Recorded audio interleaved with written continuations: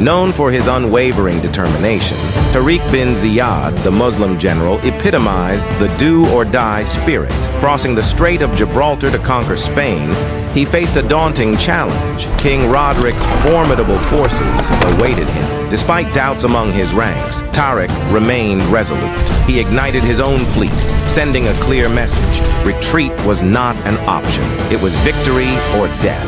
Addressing his warriors, he asked, "Whither would you flee? Behind you is the sea.